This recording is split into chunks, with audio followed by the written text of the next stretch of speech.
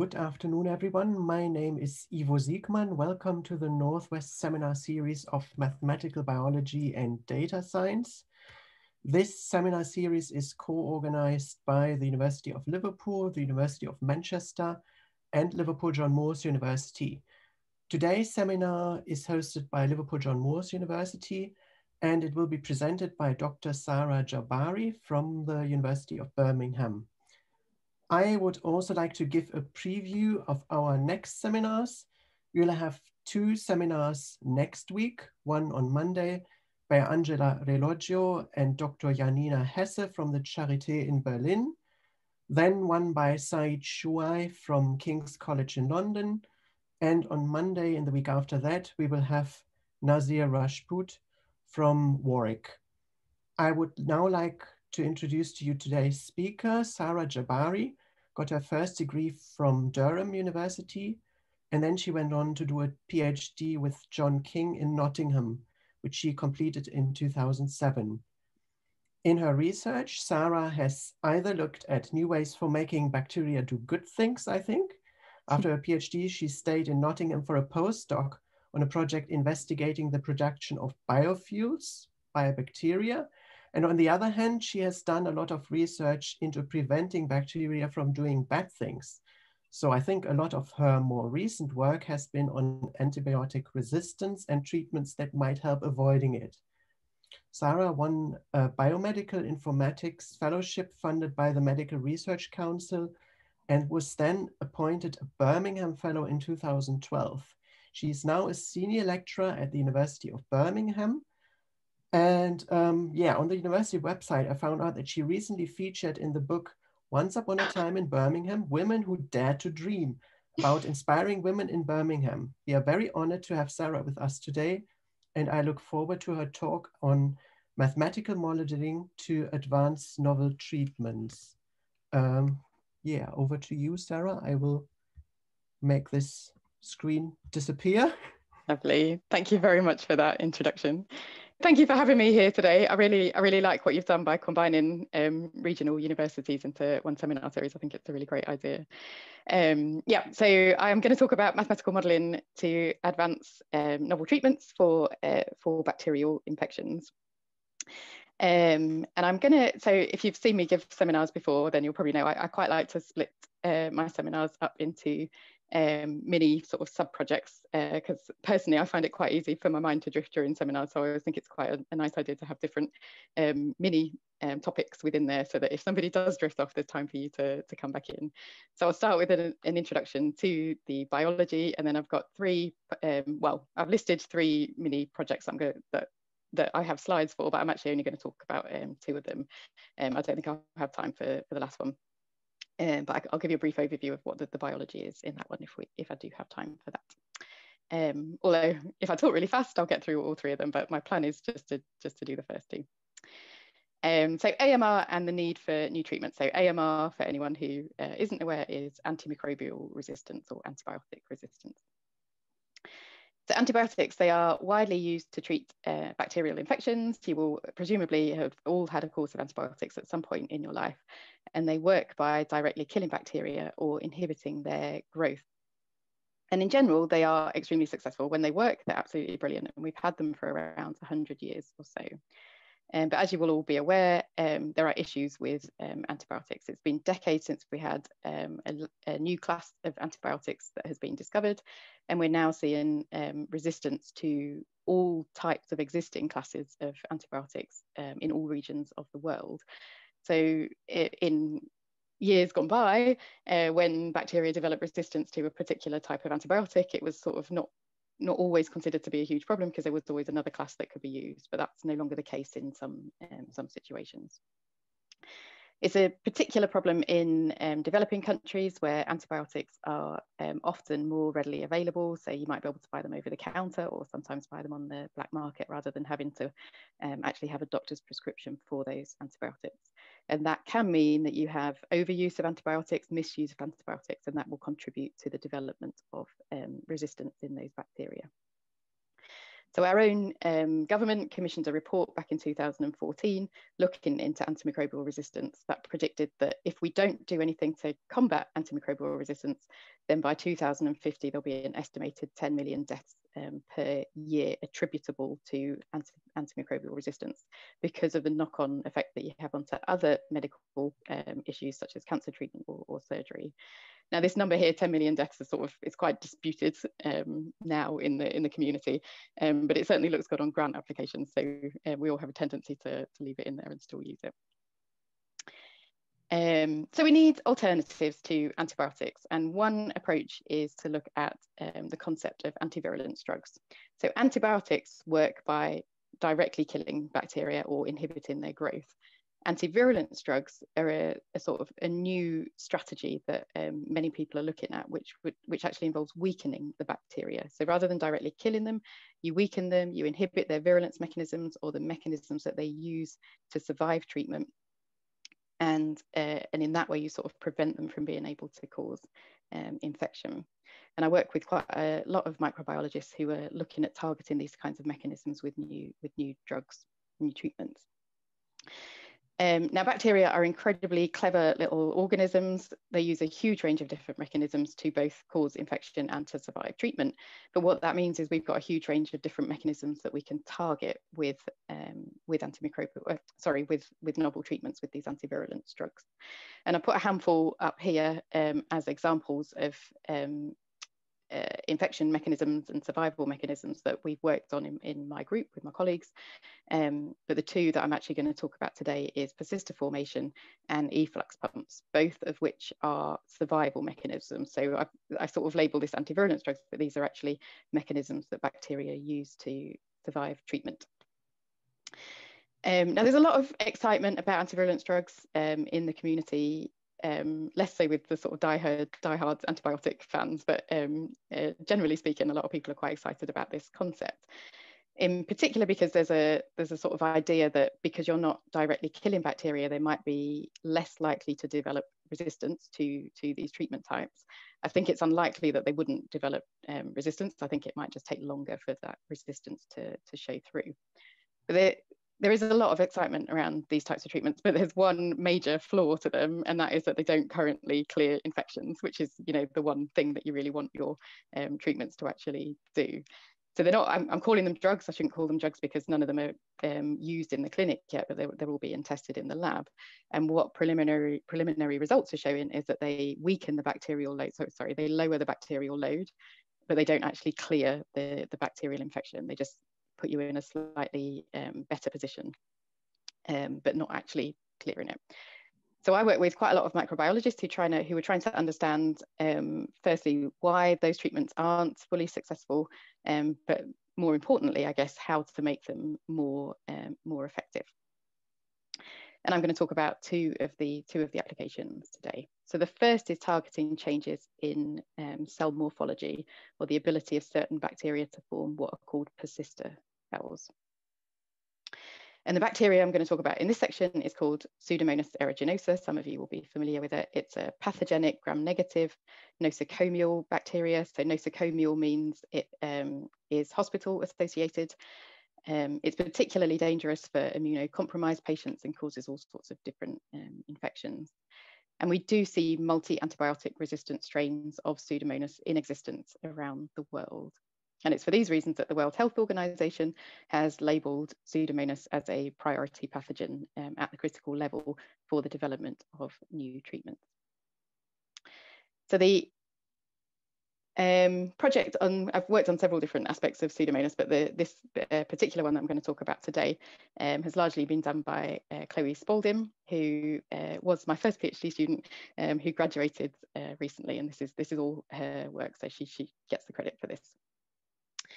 So Chloe came across this paper, Monahan et al., quite early on in her PhD, and was quite excited about it, and it eventually went on to form the thread that held all of her thesis together. So these are images of Pseudomonas in their happy form. So when they're growing and reproducing, then they take on this rod-shaped form. And you can see some down here that are in the process of dividing into the two daughter cells.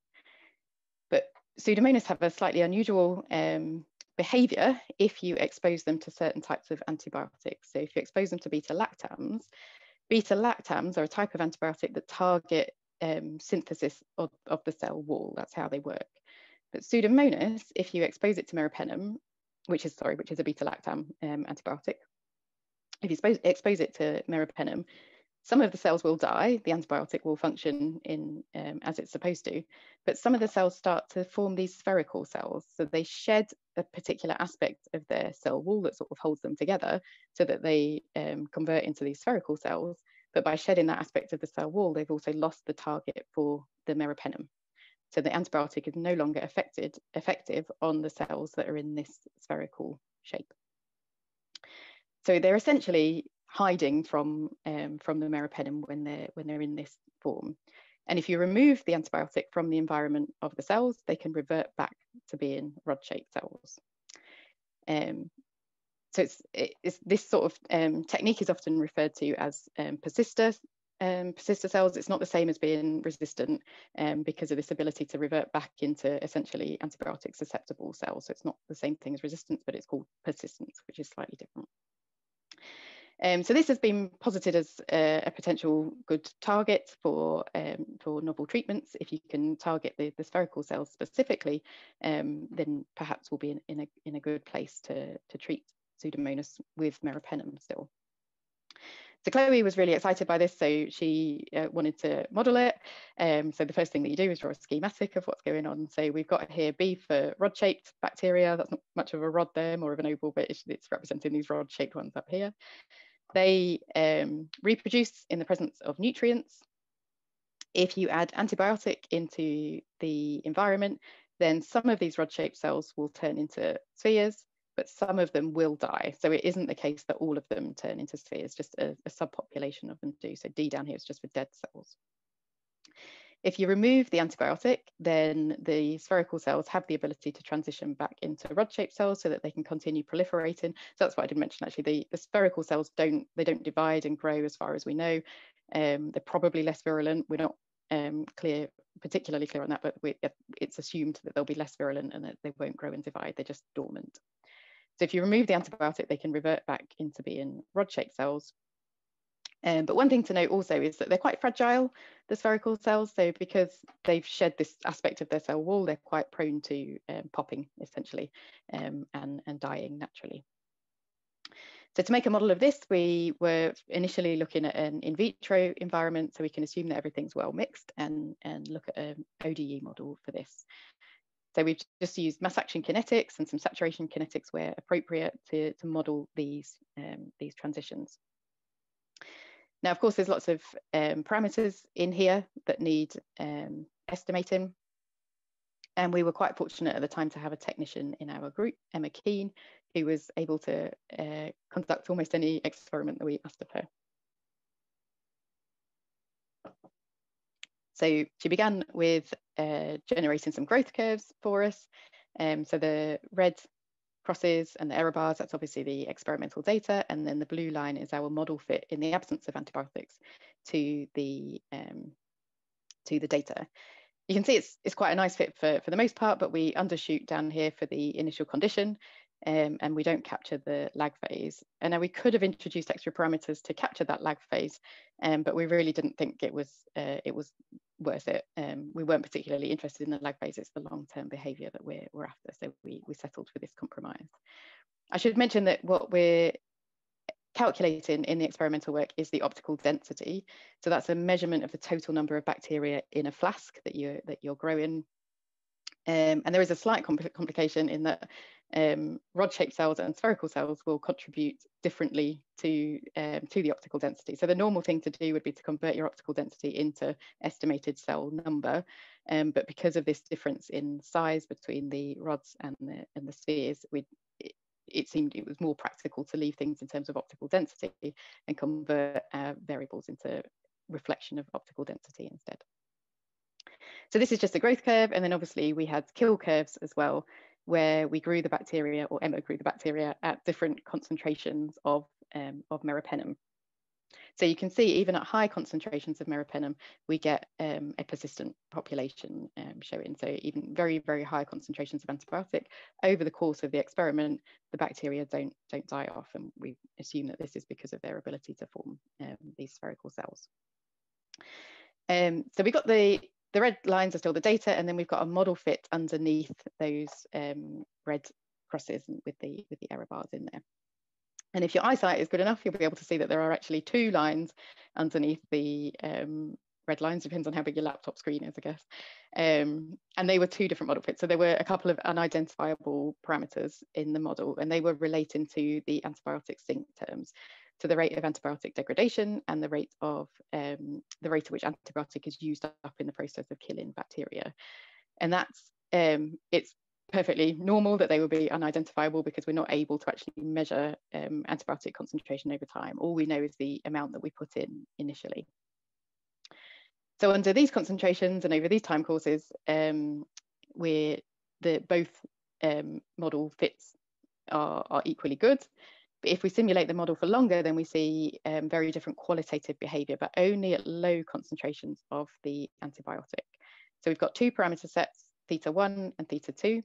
For theta 1, if we take the low antibiotic concentration of 2 micrograms per mil and simulate the model for longer, so the time the experiment only runs up until about this point, then under the first parameter set, where, let me get this the right way around, where antibiotic kicks around in the system for longer because those sync terms are smaller, then we predict that in the long term, if conditions didn't change, then the bacteria would all die out because of exposure, both exposure to the antibiotic that kicks around in the system for longer, but also because nutrients start to run out as well. Whereas for the second parameter set, because those sync terms are higher, our model predicts that actually at some stage you're going to run out of antibiotic and you get regrowth of the bacteria. And we do see this sometimes in experimental conditions at low antibiotic concentration. So the obvious thing to do, some of you will be thinking, well, run your experiments for a bit longer, see which of these 2 behaviors you get. But actually, if you run the experiment for longer, then meropenem actually starts to trigger different types of bacterial behavior. They start to form filaments and clump together and form biofilms and stuff. So it's not, the conditions change and the model would need to change in the longer term as well. So it wasn't that simple, but we were able to generate additional experimental data to try and validate which of the 2 parameter sets was better. So we've got another growth curve here, a slightly messier one this time. But so we've now fixed the parameters from how we've estimated them from the previous data, and we're fitting to new data sets here. So the growth curve works nicely. And then the kill curves at different concentrations of the antibiotic now. For the higher concentrations, you can see, because we're in this saturating regime, everything still fits very nicely. And then at the lower concentrations, so 0.5 micrograms per mil and 1 microgram per mil now, we get the slightly different behavior between the 2 parameter fits. And you do also see, just to point out, we see this regrowth of the bacteria as one of the parameter sets predicted. But actually, if you just to look at this by eye, then it looks like parameter set 1, which is the blue line, sort of fits slightly better than the green one, which is really having to massively undershoot the initial conditions to try and capture the fit of the data. So the only thing we've re-estimated was the initial condition. So by eye, at least, the parameter set 1 looks like it's going to be better here, but you can't tell the difference enough to definitely be able to say one is better than the other. So we proceeded with all of our analysis with both sets of parameters and sent it off for review. And most of the reviewers were happy with it, but one of them came back with a very valid point, which was that we weren't actually using all of our experimental data to either parameterize or validate our model. So we'd also produced some microscopy data simply to illustrate that this transition was occurring in our lab as well. So this is at 0.5 micrograms per mil of meropenem. You can see after 1 hour, most of the cells are still rod-shaped. After 6 hours, you can see the spheres forming. And then after 22 hours, if you've got good eyesight, you can just about see some of them starting to revert back into being rod-shaped bacteria. Now, we hadn't considered using this in our parameterization because the experimental setup was so different for taking these microscopy images. But the reviewer, very, very rightly, this is one of those cases where reviewers are brilliant and really can improve your work, suggested that actually, although the experimental setup is different, we can use the microscopy data to test our solutions for proportions of rods and spheres. So it's sort of comparable in that sense. So rather than trying to count numbers of rods or spheres as we go along, we can say, well, what proportion of the total population of rods and what proportion are spheres? And I didn't, I was a bit worried at this point. I thought, well, it's probably not going to fit the model. We've all worked with biological data before. This is where everything starts to go wrong. But actually, it worked really, really nicely.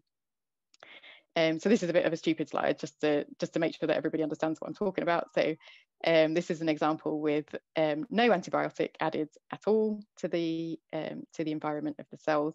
And then if that happens, you don't get any transition to spherical cells because there's no need for the bacteria to do that. So the entire population stays as rod-shaped over the course of the experiment. And you get 0 for the spherical cells over the course of the experiment. So we get obviously perfect model fit for 0 micrograms per mil.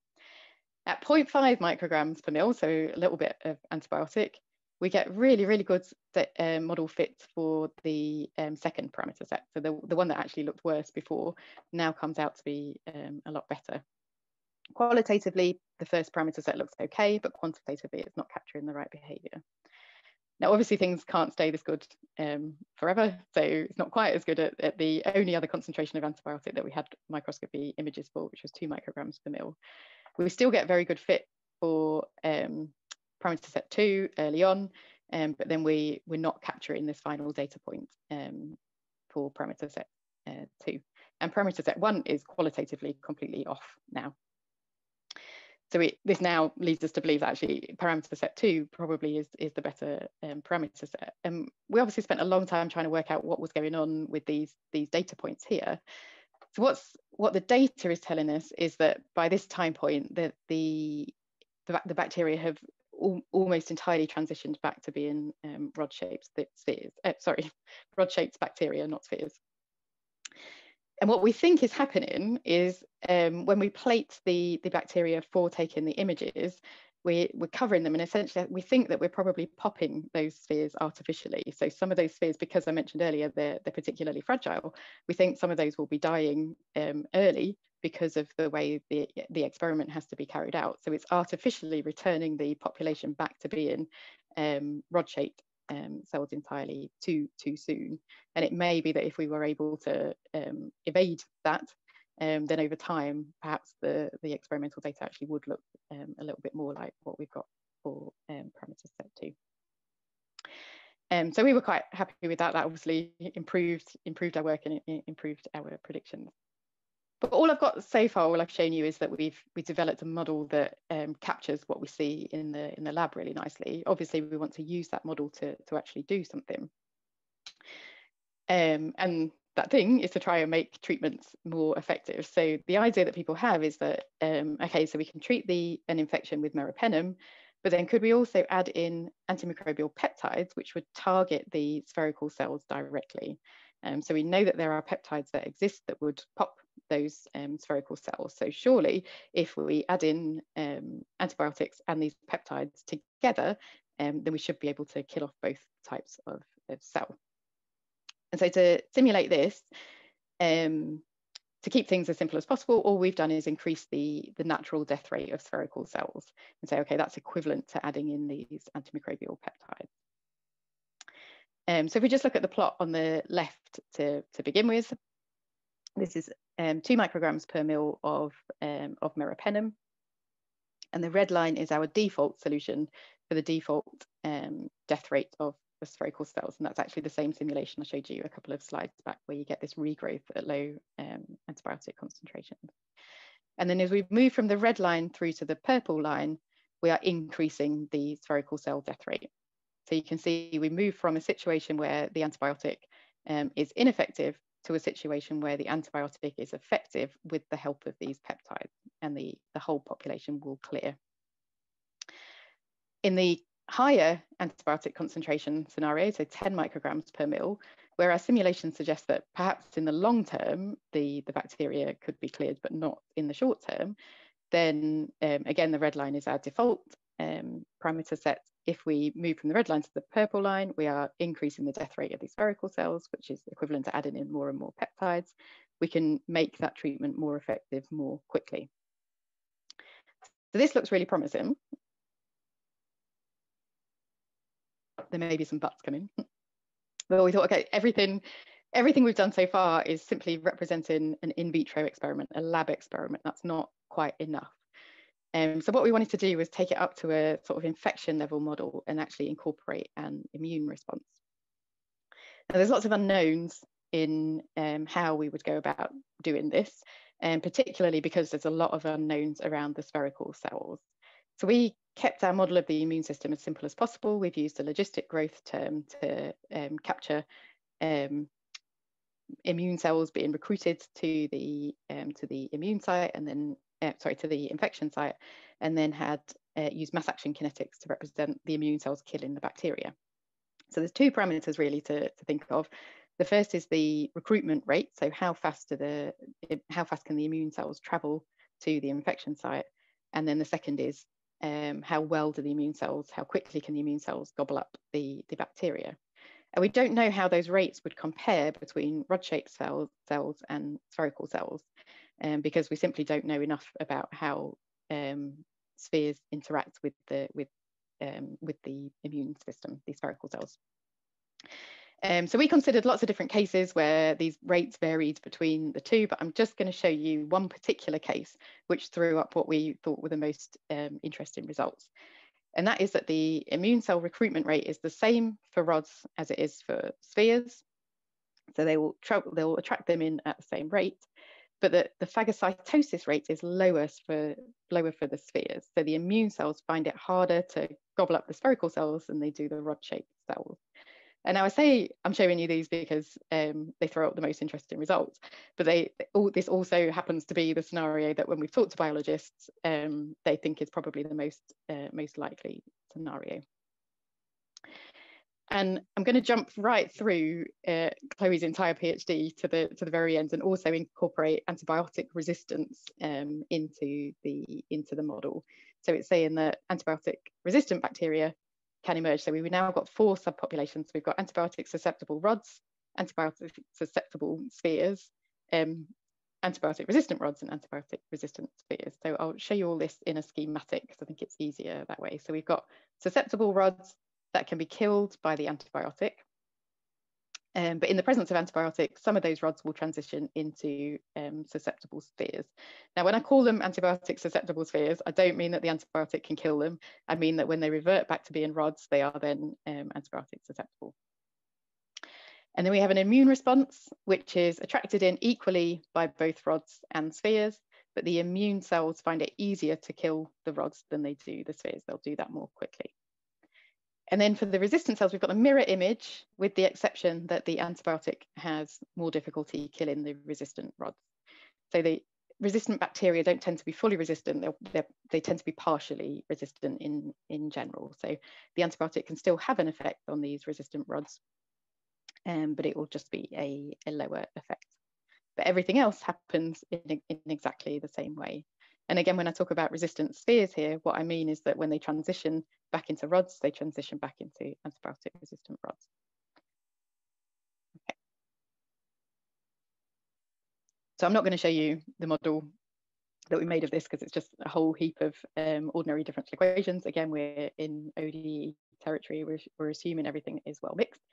And I will just jump straight to a couple of simulations, just 2 simulations to show where things can start getting tricky. So the first simulation is just treatment with antibiotics alone. So we've got the susceptible bacteria along the top and the resistant bacteria along the bottom, and we have rods and we have spheres. So we're simulating with antibiotic over the course, so a continuous dose of antibiotic over the course of the simulation. And our dominant population here is the antibiotic resistant spheres, because the susceptible rods, they are either killed by the antibiotic or they transition very quickly into susceptible spheres, which then have a sort of slow death phase just from natural popping of the cells. You can see there's a different, we're on different timescales for these plots. Whereas the resistant spheres, they don't have this slow death phase because they're continuously being replenished by a very low level of antibiotic resistant rods that are surviving the antibiotic treatment. So these are our dominant population. So then the assumption would be that if you add in antimicrobial peptides, they are going to target these antibiotic resistant spheres and whatever's remaining of the susceptible spheres, and we should have a treatment that's fully successful. But that's not what we actually see. So what we now see, if you simulate adding in antimicrobial peptides as well, is that the dominant population becomes antibiotic resistant rods. And that is the worst case scenario because these are actively virulent, these are actively growing, and they're actively antimicrobial resistant. So this is exactly the situation that we don't want to be in. So how have we got here? Well, it's basically because the antimicrobial peptides, they are very quickly reducing the number of spheres, but that also, the way we've set our model up at least, would reduce the immune response. There are fewer cells there recruiting in immune response, so you get a lower load of immune cells. So actually what the modeling is suggesting here, if we've got our assumptions right, is that adding antimicrobial peptides actually might make your infection worse and might enable or encourage antibiotic resistance to emerge. And obviously, I've shown you one parameter set for this. We do a lot of OD modeling with a lot of unknown parameters. So we've done full parameter suites and lots of parameter sensitivity surveys to show which regimes we need to be in for this sort of behavior to occur. But it looks like it could be possible. So that's just to summarize this, this little project. So Pseudomonas can change its cell structure in response to certain antibiotics. And antimicrobial peptides that destroy spherical cells look like they might be good in vitro, but actually might be quite risky to use in vitro. So we really need to understand the immune response much better to be able to predict whether or not they would be useful or detrimental in an actual infection scenario. And I picked out the one sort of set of parameters and model assumptions that showed us there could be this negative effect. There were plenty of situations where actually adding the antimicrobial peptides looked much more positive, but that's not a particularly interesting result to show you. So there are potential positives there as well, but we really can't say until we have a better understanding of the interaction with the immune response. And if there's anybody here who specializes in modeling in immunology, I would love to have a chat with you about the best way to go about incorporating more complex immune responses. Okay, so that is targeting persistence. I will go on to the next project now, which is targeting efflux pumps. So what are efflux pumps? They are a primary mechanism of antimicrobial resistance, and they essentially spit out the drug. So most antibiotics work by getting inside the cell. Efflux pumps will pump out the antibiotic into the exterior of the cell so that the antibiotic can't be effective. And efflux pumps are there in bacteria to pump out almost any stressors. So that means they can often pump out lots of different types of antibiotics. So they're associated often with multi-drug resistance rather than being specific to a particular type of antibiotic. And the bacteria we've been looking at for this is primarily Salmonella, but also E. coli, designated as high priority pathogens by the World Health Organization. And they use something called an efflux pump called the ACR-AB pump, which is what I've pictured on the right over here. So this is work done by George, who's one of our PhD students, whose Viva is coming up soon. But it was in collaboration with Laura Piddock and Jess Blair, who are microbiologists at Birmingham, but also John King at Nottingham, who many of you will know. Okay, so efflux pumps are only, bacteria don't want to have their efflux pumps switched on all the time because it's a waste of energy. They only want them switched on when they're actually needed. So they're subject to gene regulation networks, which determine when particular proteins will be produced. And this is what the gene regulation network looks like for the ACR-AB pump, which is the one that we are interested in. There's also, I will mention ACR-EF, which is a homologue of ACR-AB. So it is also an efflux pump, but it's a sort of secondary one. It's not, this is ACR-AB is the primary one. So to try and understand what's going on in here, I've split things up by colour.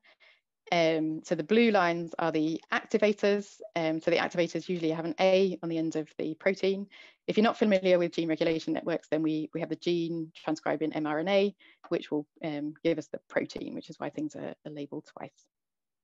So we have positive regulators in here. The one really to mention is RAM-A, and this is going to come back later in the talk. So RAM-A has its own positive feedback loop, so that when it's switched on, you get tons of it. And RAM-A positively regulates directly the ACR-AB operon. So if you've got lots of RAM-A present, you will have more ACR-AB and more efflux. It also regulates ACR-AB indirectly by switching off this local repressor here of ACR-AB. So this is an inhibitory signal. So when there's antibiotic present, these things are all switched on to make sure that you get lots of ACR-AB. If antibiotic is removed to switch off the production of ACR-AB, then the red lines come into play. So that's when you have, for example, this local repressor here switching off ACR-AB expression, and another local repressor NVAR up here switching off repression, switching off activation of both of these efflux pumps.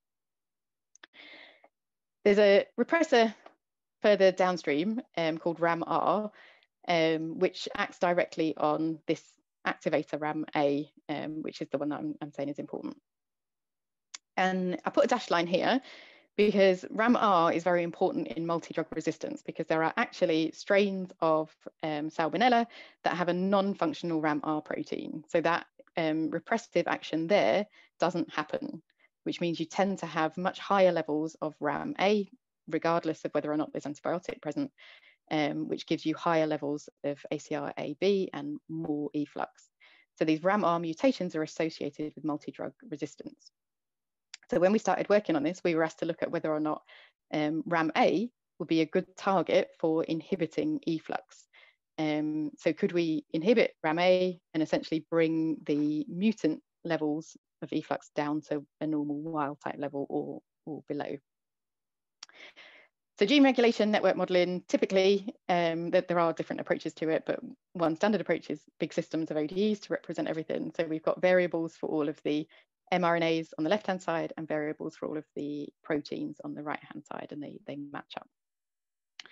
Obviously have a huge number of parameters in here, and we never managed to get hold of the experimental data that we were that we thought we were promised early on in the project. So we had to do most of this project without any experimental data at all. And that's one of the reasons why I wanted to include these two projects. So the first one with Chloe, we had lots of experimental data. We could do an awful lot with that. But with this one, it's looking at finding alternative approaches if you can't get your hands on experimental data. So we don't know what most of these parameters are likely to be. So we've non-dimensionalized the model, which has lost us a lot of parameters to begin with. Everything looks a lot tidier here. I should just mention actually most of this is normal mass action. Well, it's all mass action kinetics, but everything looks quite straightforward apart from these sorts of terms, which relate to regulators binding to operons to either inhibit or activate transcription, and they get particularly complicated when you have multiple regulators binding at the same site. So back to parameters. So we've non-dimensionalized our model, which means we can estimate sizes, relative sizes of non-dimensional parameters instead of specific values of individual parameters. So these are all of our non-dimensional groupings, and the parameter down here, I don't know why I put it in the bottom corner, it should be at the top really, is one that we know is going to be small. So K2 prime is a low level of transcription of a particular gene, and K2 is the activated rate of transcription of a particular gene. So we know this is something small divided by something much larger. So we're going to designate that small parameter epsilon. And then we can choose sizes of all of the remaining parameter groupings in relation to that value. And we did that obviously in conjunction with the biologists, making sure that our assumptions were what they expect of the biology. So that enables us to choose sizes for all of our different non-dimensional parameters. And then we can exploit asymptotic analysis for that. So we can scale all of those parameters, plug them back into the model. So now we have epsilons popping up in various different places, and perform asymptotic analyses on that. So the first thing that often people do when they're doing asymptotics on these kinds of models is actually jump straight to the steady state behavior. We didn't actually do that, but I am going to jump straight to the steady state results and then turn back around and come back to the beginning in a moment. So asymptotics, and I have got a slide that explains this a little bit more in case there are people here who aren't familiar with it, but asymptotics enables you to get simplified approximations of the full model behavior. So we wouldn't be able to derive our analytical expressions for our steady state from these equations, but if we look at the asymptotic approximations, then we can get analytical expressions for all of those, all of the variables. And I won't show you those. I'll show you something else that we did instead, which was a sensitivity analysis on those steady state approximations. So we're looking at relative sensitivity, looking at the rate of change of total efflux, so from the 2 different efflux pumps in response to changes in each individual parameter. We varied parameters over appropriate ranges using Latin hypercube sampling of, I think it was something like 10,000 different samples. It's probably a bit of overkill to look at which of these parameters affects the total amount of efflux most at steady state. And we've ordered them here from least sensitive to most sensitive. Some are positive and some are negative, which is why it's not that easy to track what you're doing as you go through. Now, some of the most sensitive parameters in red here, I've labeled it as unrealistic, but it's either unrealistic or it's obvious.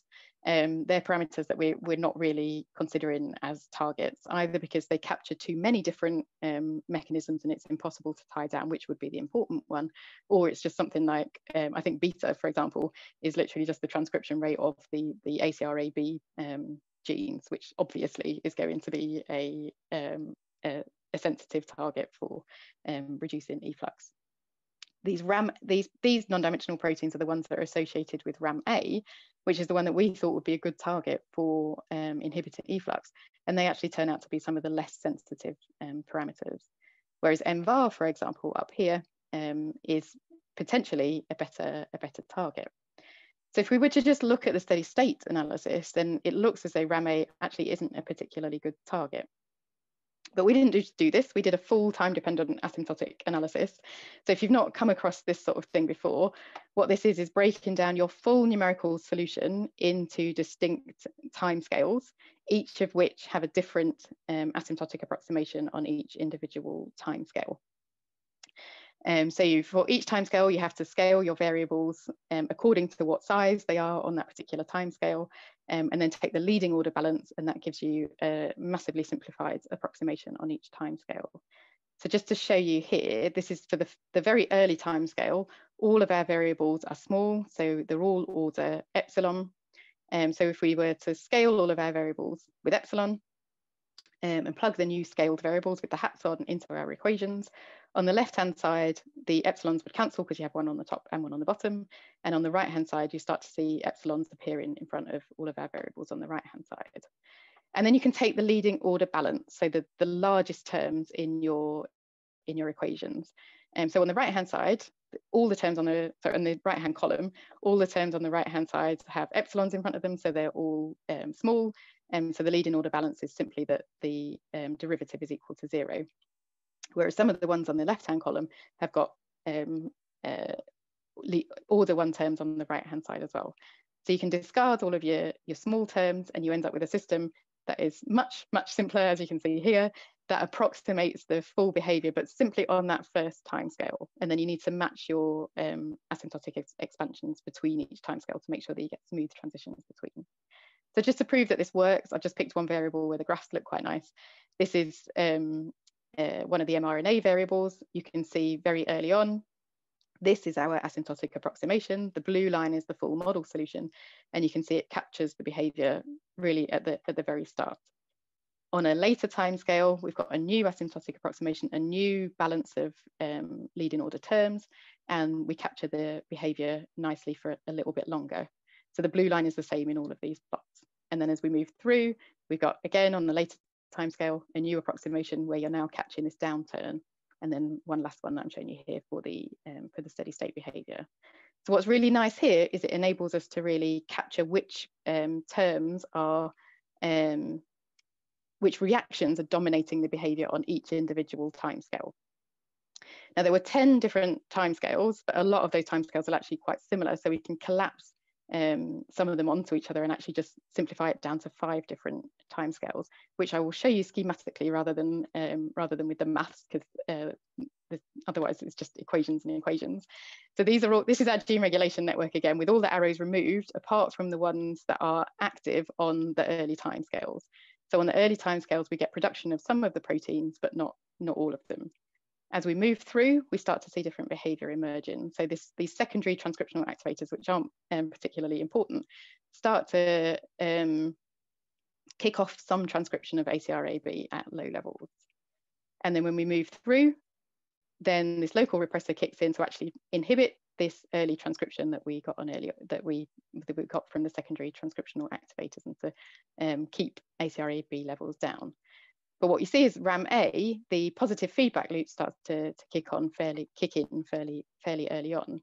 And then on the next timescale, because now we have lots of this RAM-A protein, we get both the direct activation of efflux and the indirect activation of efflux dominant at lead-in order. So this is when RAM-A would be a good target. And then if we move on to the next and final timescale, then RAM-A starts to get degraded. So that direct activation, at least, is switched off, whereas the local repressors are what are dominant later on, such as this NVAR one, which was the parameter that came up as being as really quite sensitive. So RAM-A actually might still be a good target for inhibiting efflux, but you have to time it correctly. So you have to time that inhibition of RAM-A when RAM-A is actually affecting efflux, which is actually earlier on in the treatment cycle. So we do think RAM-A probably is a good target, but you would need to consider exactly when you would administer that inhibitor, which could work very nicely, because you could just administer it at the same time as when you're adding antibiotic in. But if you weren't able to do that and you had to do something later, then MVAR would be a better target.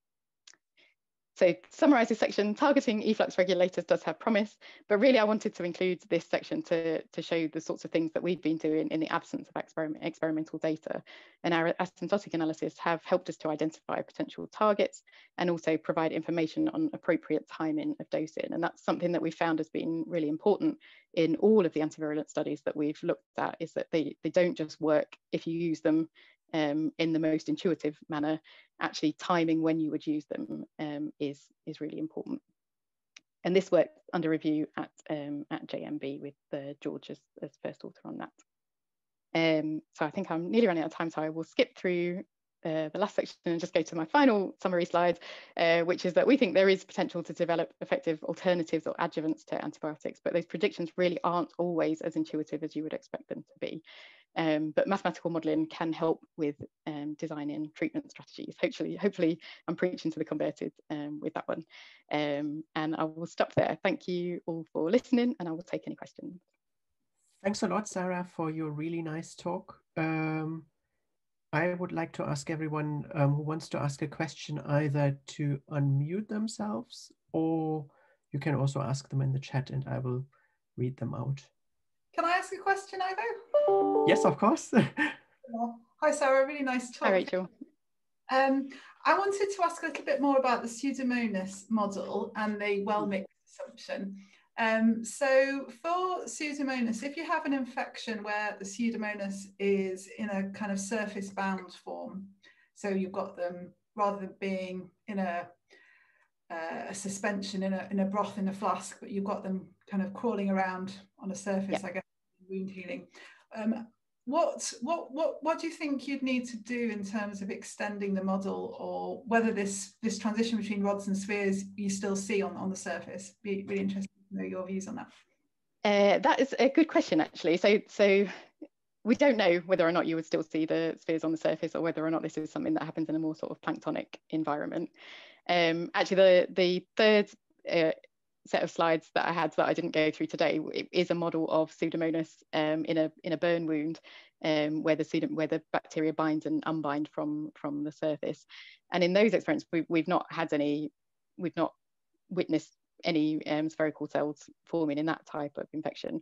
But you're right, if it's the case that they do arise in that sort of scenario, then you would need to extend things, whether or not it's into, I mean, I guess a biofilm, I don't think there's any evidence that they would form in biofilm models. But it could be the case where if you have bacteria binding and unbinding, then when they're in that unbound state, then the spheres could form then as well. And we've done a little bit of work on that. Again, we started with an ODE model, but we're developing it into a sort of reaction diffusion kind of PDE model to incorporate that. And that is something that we could look at incorporating into the free bacteria, but we haven't done so yet. So I think there's lots of different directions we could make the model more realistic in. But I think we sort of held back from doing that because we really don't know enough about how the spheres affect infections and what role they play in infections. We've really only seen what they're doing in the lab at the moment. Thanks so much. Are there any other questions? If not, I have one.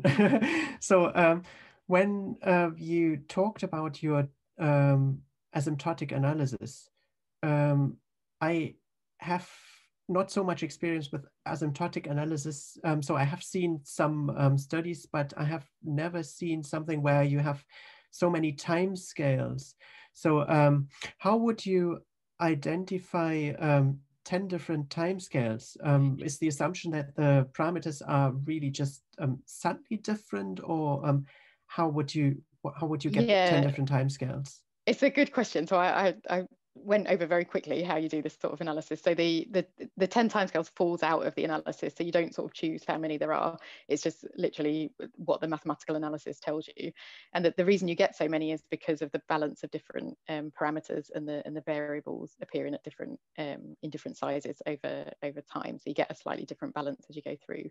If you had fewer equations, fewer variables, and fewer different parameter sizes, then you would get a lot fewer timescales. And that's the sort of classic examples you see of this matched asymptotic analysis tend to have like at most 3 different timescales that you see. But so essentially what you do is you start with the first timescale is usually quite obvious to see what will happen, because you know whichever of your parameters is the largest one, that will most likely determine what behavior happens early on, and that enables you to choose what the appropriate scalings are at the beginning. And then you need to identify which reactions will occur on the next timescale, which are the next largest reactions, balancing in how large the variables are as well, and then you match them across the timescale. So it's not. It sort of looks a little bit like black magic, I sometimes think, when you're looking at it, but it's very mathematically rigorous. So you can't just invent which timescales you want there. It all falls out of the analysis as you go through. But it's quite a lot of work to not know how much information you're going to get at the end of it. But you do tend to get quite a lot of information about the dynamics, and that's what's interesting, is you really get this what's really driving the behavior at different points in your simulation. But does that mean that your model basically, that your model parameters basically vary about roughly something like 10 orders of magnitude? Or... yeah, and okay. So the non-dimensional parameters will be the sizes between the non-dimensional ones. Yes, and so the analysis that you get is dependent on your initial choices for those parameter sizes as well. So it's not robust in that sense. Yes. But we have looked at alternative parameter choices to see how if we'd chosen subtly different parameter sizes, would that then affect the analysis? And within realistic ranges of parameters the ones that we think are realistic, at least, our qualitative behavior comes out to be the same regardless. So we're sort of satisfied that we've covered enough bases by looking both at the asymptotics and... If not, I have one. So when you talked about your asymptotic analysis, I have not so much experience with asymptotic analysis. So I have seen some studies, but I have never seen something where you have so many time scales.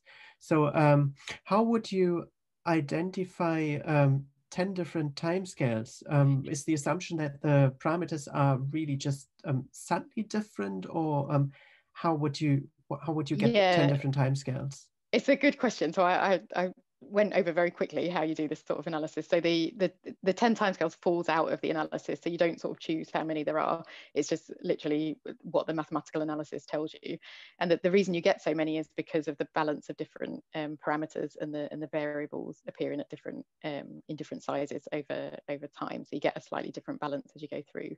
If you had fewer equations, fewer variables, and fewer different parameter sizes, then you would get a lot fewer timescales. And that's the sort of classic examples you see of this matched asymptotic analysis tend to have like at most 3 different timescales that you see. But so essentially what you do is you start with the first timescale is usually quite obvious to see what will happen, because you know whichever of your parameters is the largest one, that will most likely determine what behavior happens early on, and that enables you to choose what the appropriate scalings are at the beginning. And then you need to identify which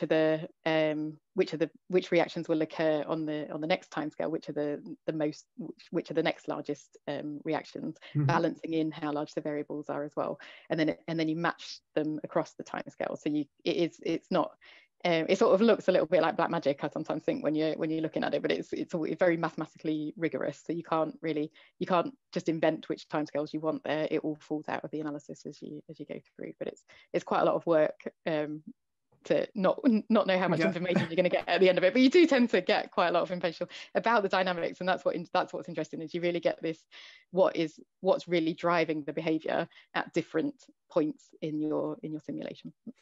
But does that mean that your model basically, that your model parameters basically vary about roughly something like 10 orders of magnitude?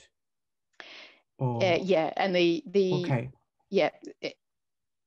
So the non-dimensional parameters will be the sizes between the non-dimensional ones. Yes, and so the analysis that you get is dependent on your initial choices for those parameter sizes as well. So it's not robust in that sense. Yes. But we have looked at alternative parameter choices to see how if we'd chosen subtly different parameter sizes, would that then affect the analysis? And within realistic ranges of parameters the ones that we think are realistic, at least, our qualitative behavior comes out to be the same regardless. So we're sort of satisfied that we've covered enough bases by looking both at the asymptotics and accompanying numerics as well. Okay, yeah, that does sound really interesting. I mean, I can imagine that when you couple processes that are really very different, so something like gene regulation and more physiological processes, that they are on quite different timescales. And probably it will also be not completely straightforward to simulate these models then. Yeah, it can be, and it can be difficult choosing the hardest. Well, it's probably not the hardest bit. Some of the analysis is harder, but the sort of toughest bit is at the beginning. Is actually deciding what those parameter sizes should be, because you're right. You are comparing, although you're comparing things of similar dimensions, you can be comparing things or of the same dimensions. You can be comparing things that are very different. So it's quite tough to decide what a sensible choice of those parameters would be. Yeah, but the numerical simulations tend to run quite smoothly. It's not with a stiff solver in MATLAB, it doesn't take long.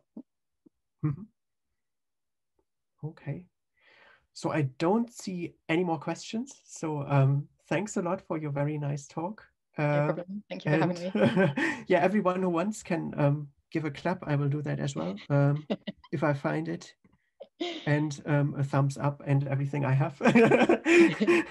Yeah, thanks a lot for coming to our seminar, and yeah. All the best. Thank you very much. Thank you for having me. You too. Bye-bye.